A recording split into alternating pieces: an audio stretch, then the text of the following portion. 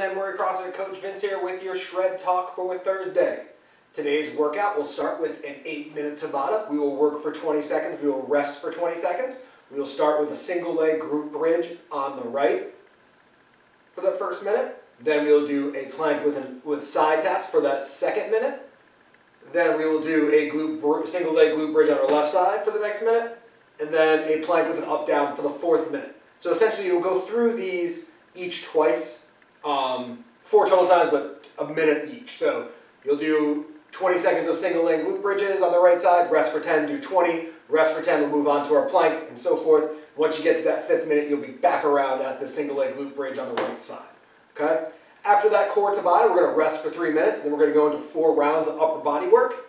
So this upper body work will consist of 10 dumbbell floor presses, 10 dumbbell curls, and 10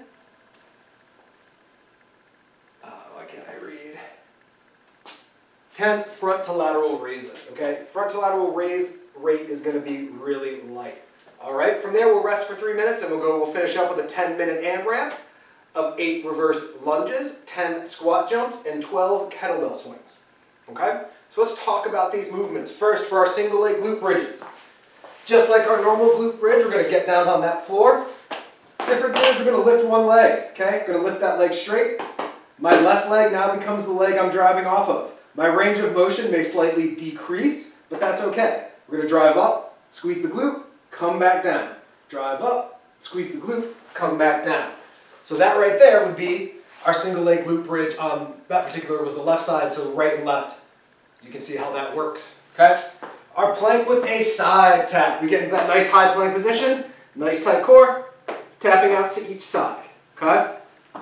From there, we're back to that single leg glute bridge, and then we're ending with that plank with an up down, dropping down to the elbows, coming back up. All right, so that is your first core Tabata. From there, you're going to rest for 3 minutes, as I said, and then we'll go to our dumbbell work. So our dumbbell work will consist first of 10 floor presses. You see me with these lovely dumbbells here.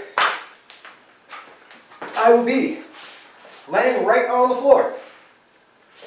And you'll see me press from here, okay?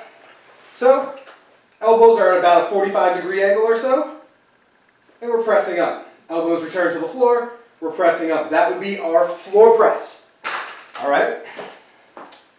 From the floor press, we'll hop on up, and we're just gonna do 10 bicep curls, okay? Lastly, we'll do some front to lateral raises. So this dumbbell, you may need to be a little lighter. We'll raise up, out to the side, and down. So we'll do 10 of those. From there, we will rest for 3 minutes again, and we'll finish up with our lower body work. So this will be a 10-minute AMRAP, meaning you'll just repeat these until you finish that 10 minutes. First things first, 8 reverse lunges. Hands up nice and high. Alternating as we drop down. From there, we'll go to 10 squat jumps.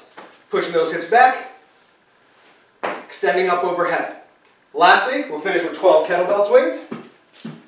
If you have problems going overhead, these can be Russian just to your chin. If you don't, these are full American, coming up over that head, okay? That being said, our warm-up today we'll do an 8-minute AMRAP for that warm-up. You will start with just 30 seconds of jogging in place.